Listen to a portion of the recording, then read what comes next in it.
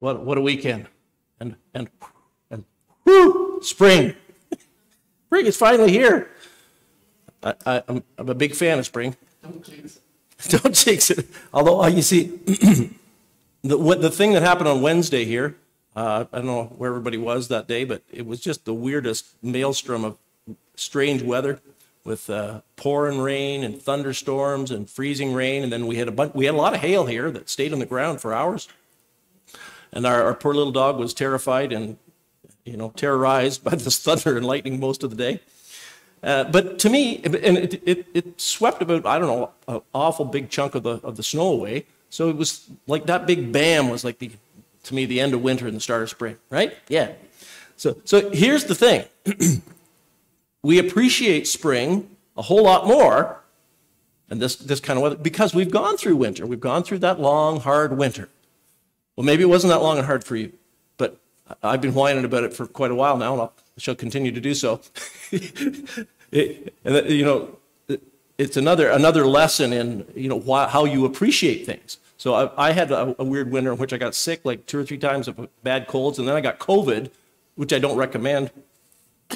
And I got hurt in hockey. I think I cracked some ribs, and that took me down for a while. Plus, I found out I got some, not because I'm getting older, but I might have some arthritis in my vertebrae. So it caused me some back pain. I'm not getting older, but I feel pretty good right now, like comparatively speaking. So you really appreciate your health when you've been sick, when you've been in pain, when it's over.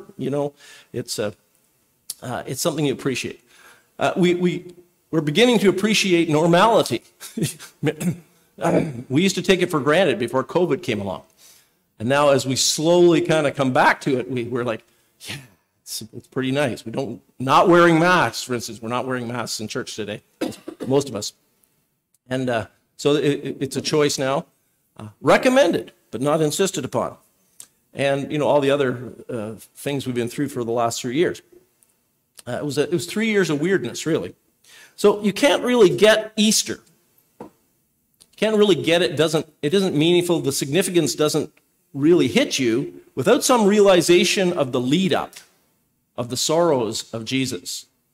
So that's why, this is the weekend where we have them back to back. We have Good Friday, and it's the death of Christ, the sufferings, the sacrifice, juxtaposed with Easter Sunday and his resurrection. A few years ago, I went to the Maundy Thursday. So there's the Thursday before Good Friday is called Maundy Thursday. For those of you probably knew that, but just in case you didn't. We don't really do a big thing here, but the Anglicans do. And a few years ago, I went to their Maundy Thursday service at St. George's, the Anglican church here in town. And I'd never been before. I have never been since. It was very moving and surprising, simplicity. So basically, they did this thing where they call the stripping of the altar. And the altar is actually quite elaborate, got, quite a few decorative, meaningful items on it. And in dead silence and semi-darkness, bit by bit, they take away all those pieces off the altar till it's just bare. And it's very dramatic. And it just struck me as kind of parallel to the story of Jesus, especially in his latter days, his last week of his life and the sufferings that he went through. And that's a huge chunk of the Gospels. So as you know, there are 4 Gospels in our New Testament. The Gospel of John is about half dedicated to like the last week of Jesus' life and then the resurrection. The other 3 are about a third of them. So I mean, there's the lead up, his ministry and such, but a big chunk in all the Gospels is given over to the last few days. The details just suddenly come out like crazy. Obviously, the Holy Spirit is telling us through the Gospel writers that this is of great significance. This is the thing. Paul, for instance, when he writes, there is no Paul writes his letters. There's no preamble about the teachings of Jesus. He just says, when I came among you, I was determined to know nothing but Jesus Christ and him crucified. And he talks about the cross, the cross, the cross. So to me, the parallel with the stripping of the altar was, this is what happened to Jesus. He was stripped of everything, bit by bit, really. I mean, he starts out at this feast, the Feast of the Passover, which the Jews celebrated and continue to celebrate and will celebrate every year, remembering their salvation, their deliverance from slavery in Egypt. So every year they would have this supper. So Jesus was having it with his disciples. It's time for rejoicing, time for celebration. But already stuff was happening. Judas slips out and he goes away to betray Jesus for 30 pieces of silver. And when they retreat after the supper, they go to the Garden of Gethsemane, and sure enough, Judas is leading a bunch of soldiers there to arrest Jesus. And once that happens, everybody flees. All the disciples, Simon Peter, who said, "Lord, even though I have to die, I will not leave you." And Jesus says, by the time the rooster crows, you will have denied me 3 times. No, and he did. So, he's abandoned by all his friends. He's stripped of his relationships. They all go to the 4 winds.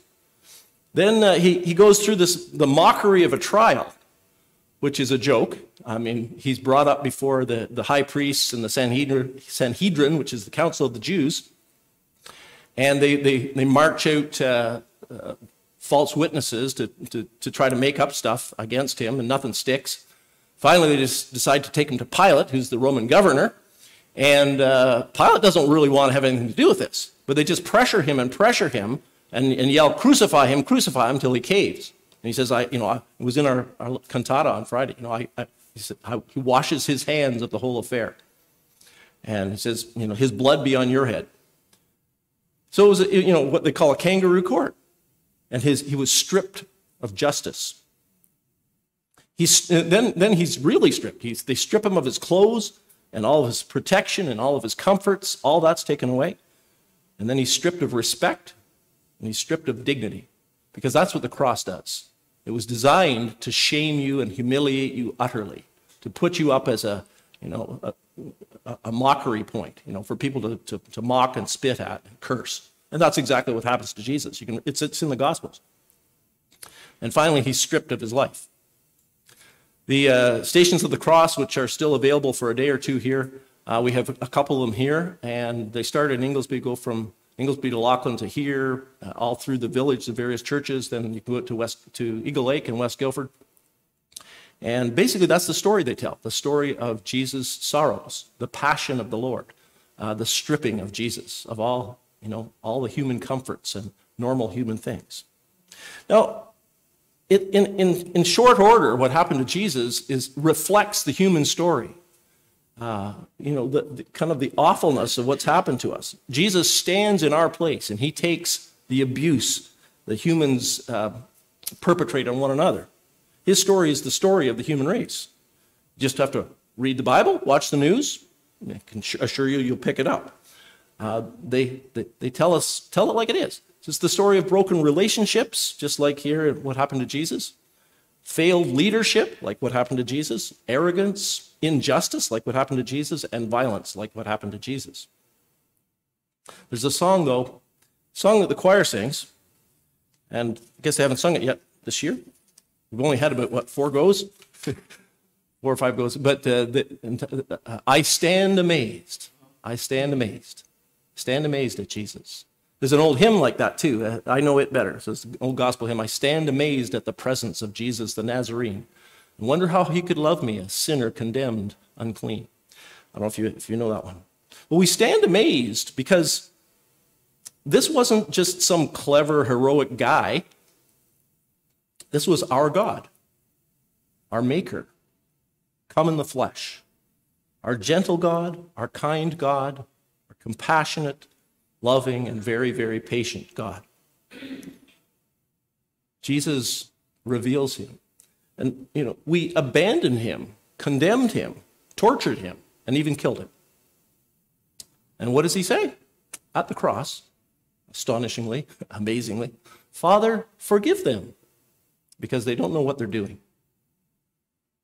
We should stand amazed. So that's the lead up. That's the background to what we're celebrating today. That's the long, hard winter, which you have to hear about to get the significance of this day. He is risen indeed. And in today's reading, that's what we find out, that he doesn't stay dead. And these stories, I believe, they come from the 1st century. They're very early. Are eyewitness accounts to the resurrected Christ. there's no credible scholar that will argue against that they were widely circulated like within the first generation. People knew about it. People were available who could go and refute it if they had any way or means to do that, and nobody has ever done that. So they stand, and they hit us as credible. So the human parts especially are quite recognizable to us. Mary Magdalene, she goes to the tomb, and Jesus isn't there, so she comes running to Simon Peter and the other disciple. He says, "They have taken the Lord out of the tomb, and we don't know where they have put him." She's upset, she's sorrowful, she's panicky.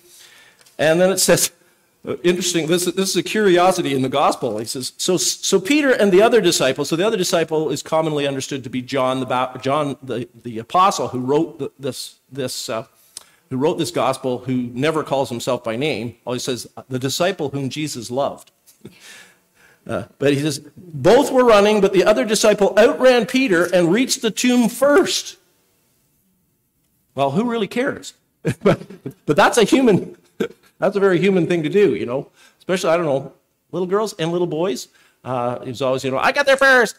It reminded me this morning of a little Easter egg hunt that happened at our place with four grandkids. And it was a little bit competitive, shall we say. There were some that were determined to get more than the others and to see more than the others, and, a little bit braggish about it. So, that's a human touch there that rings true. And when Jesus comes later, she's crying. Mary stood outside the tomb crying. And that's a very normal way to deal with death, with grief. Now, there are other things that are not so familiar to us. The divine parts, like that there's an empty tomb, and that there's angels in that tomb, and that, these cloths are rolled up and put by the side. There's significance to that, which we don't need to get into today.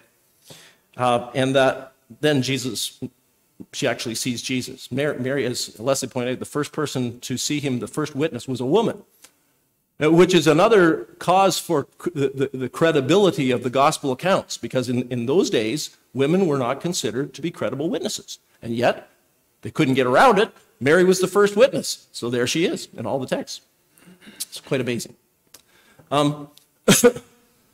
So here's what happened. Nobody was there to see it. Very quietly, first day of the week, Sunday morning, Jesus stepped out of the tomb. He'd been dead for a couple days. His sorrows were ended. His triumph had begun. And the resurrection of Jesus spells the beginning of the end of sorrow and of evil, the end of injustice, the end of guilt and shame, and of course, the end of death itself. And herein lies our hope and our joy. May we today renew our trust in this, our risen Savior. And he wasn't just risen, alive, and well in the first century. He remains risen and alive and well today. That's why I called this sermon actually Risen Today, because we sang the song, Jesus Christ is risen today. My sense was it doesn't just mean, we're remembering that day. We're also celebrating that he is in the risen state today. He is risen and resurrected now.